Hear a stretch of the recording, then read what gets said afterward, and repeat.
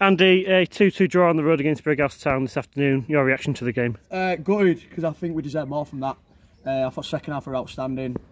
I thought first half we were good as well on a really difficult surface, really heavy surface.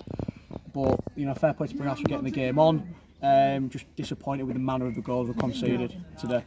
But despite that, do you think when you look back on it tomorrow, you might be a bit more pleased considering we've put the run of sort of 3 losses in the league to an end? Yeah, potentially. It might be a valuable point. I don't know how everyone else has done around us, but it might be a valuable point. I've always said, haven't I, Ben, all year, draw your away games, win your home games, you won't be far off. It'd be nice to win an away game, which I think we deserve today. But you know, like I said, tomorrow I might look at that as a valuable point. Yeah. And do you think, given the performance on Tuesday night and how poor that was, we needed a reaction despite the result? Do you think we got that? Yeah, well, in spades, I think, you know, we haven't been on 5 all year off the top of my head, and I think Tuesday was everything that could go wrong went wrong, whether it was the bus not turning up on time and all sorts of stuff like that. So we asked for a reaction. We trained hard Thursday, put them through a session. We asked for a reaction. I think we got that today. I thought some lads individually were really good, as a collective were really good. I thought Tom Alger came back from injury. I thought he was outstanding today. You won't mind me saying, probably his type of surface where he can get about, run around and get his tackling. I thought he was outstanding. You know, long may it continue, because we've got 3 really tough games coming up.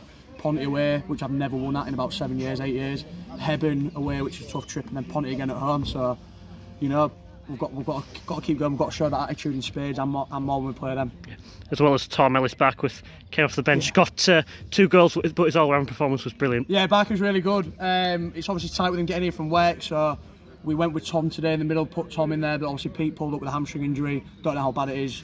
We'll assess that over the next few days.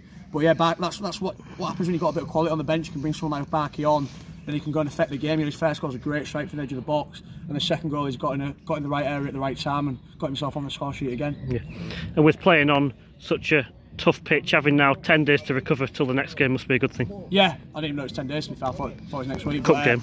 Yeah, good.